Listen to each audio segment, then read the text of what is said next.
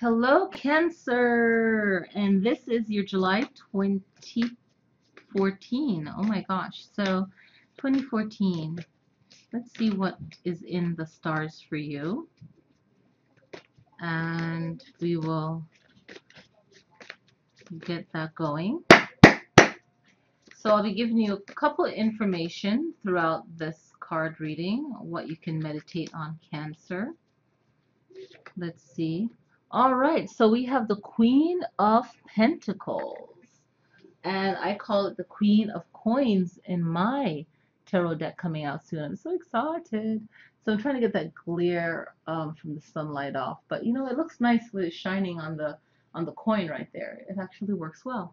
So the Queen of Coins, this energy, this is a woman that's very smart. She knows how to make her money work for her. So whatever it is that you have, no matter what your status is in life, you are in control of what you're doing. Or you as for Cancer, you're learning how to be more in control if you're not, okay?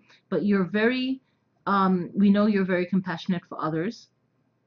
However, this is where you are using the efforts of your money for yourself. So if you need to pull back a little bit, maybe a little vacation, maybe even spending your money hiring someone to do something. I know we're in a holiday here in the States, uh, so at the beginning of July. So, you know, even if you have to cater some stuff, you know, do that so you can kind of chill a little bit. So this is you looking at your money and how best to make it work for you. And I remember a couple months ago I pulled for a general reading for Cancer, and it was like really thinking about yourself instead of overdoing for others. So you're kind of getting tired of it, and you know, for some of you might linger a little bit longer. Some of you might drop it, you know. So right away, any kind of energy draining activities.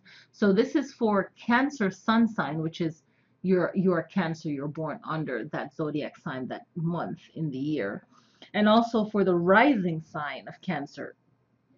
And if you know what your rising sign is, great. You know what your sun sign is, great. Watch the other videos because it will give you a little bit more information as well. And like I always say, nothing's like a personal reading, so definitely contact me for your own personal reading.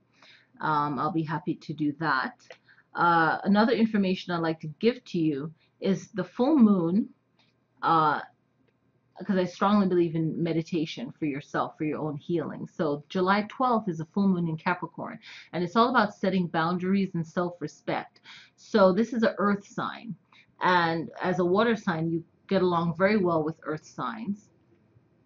And of course, we know all the other signs that make you up to who you are really helps out with the personality in general. So what you want to do with the full moon in Capricorn on July 12th is get into your meditative state, a quiet time every day, and just meditate on setting your boundaries, maybe just having that record, okay, with yourself every morning.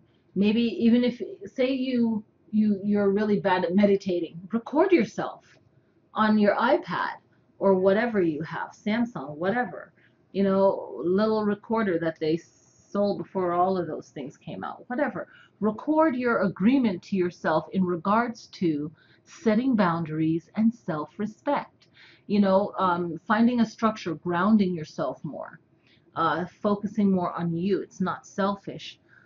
It is just something nurturing that you need, because if you're a Cancer that gives a lot, this is for you to replenish yourself, to just be solid, just be whole again, okay?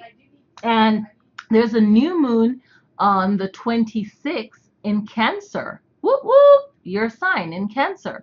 So this is a new moon time, which is great to draw things towards you. So this is your time to fill yourself with compassion and compassion for yourself.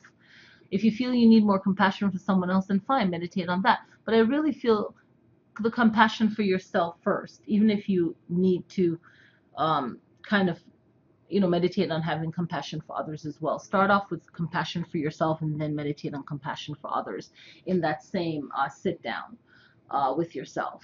So this new moon on the 26th, once again, this July, 2014 is in Cancer, your sign. This is a great time. Whenever the moon is in your sign, it's a great time to invest in anything that goes with the energy of your sign. So what are the emotions, the characteristics of your sign? You can own in on that energy to help you throughout the next couple of weeks before the next uh, full moon or new moon, what have you. Okay? I hope this helps. Nothing is like your own personal reading, so definitely contact me. I will be happy to do your reading. You can check out my website. I think it's tarot.chiiskey.com. And yes, if you're in the Vegas area, definitely contact me. I have workshops and on meditation, yoga, all of that. And it's all connected. So feel free to contact me. You guys have a wonderful, wonderful July. Be safe. And I'll see you guys next month.